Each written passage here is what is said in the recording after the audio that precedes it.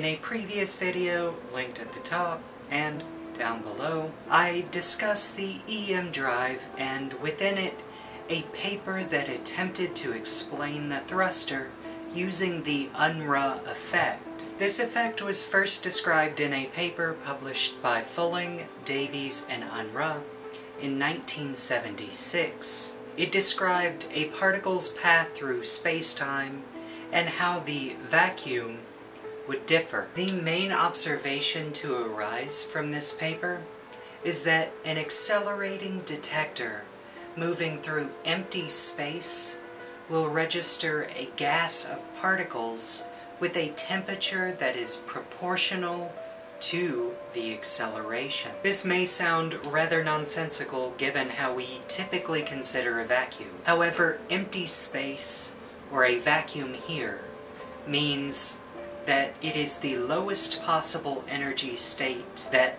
all of the fields that intertwine to create this reality exist in when there is no thing occupying that space. As acceleration increases, this lowest energy state no longer appears to be so, and therefore looks like it has increased in temperature. However, for there to be a 1 degree Kelvin difference between the accelerating detector and one that's still, it would have to be moving with a linear acceleration of 10 to the 20th meters per second squared. An acceleration of 100 billion is nothing to sneeze at, so we don't have any experimental confirmation of that particular aspect of the theory. However, this is one of the ways that accelerator rings within synchrotrons are limited in their efficiency. From the standpoint of the accelerating particle,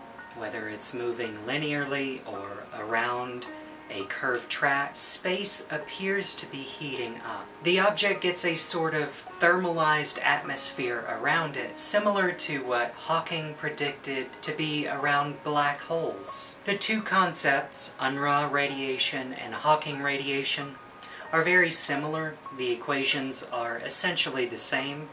However, one is by acceleration, the other is due to a gravitational field.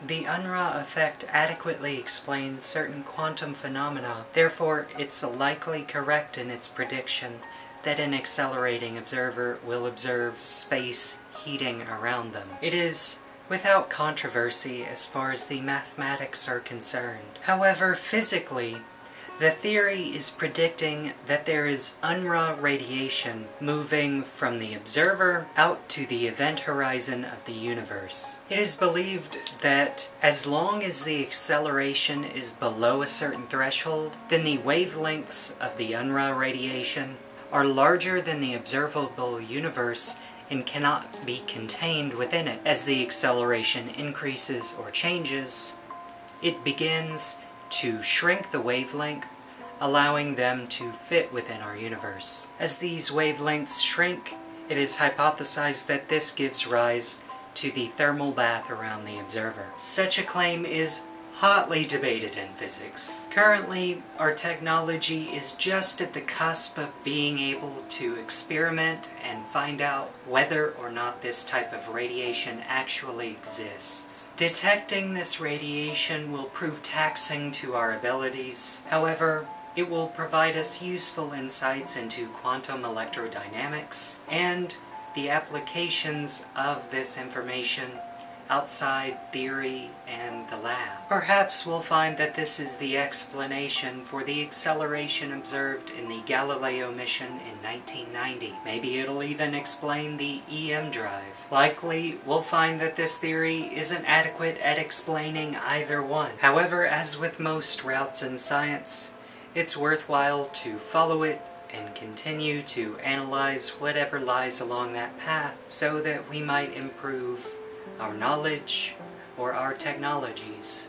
for a better tomorrow. Please stay safe, my witchlings, and know that you are incredible. Never stop learning, and until next time, bye!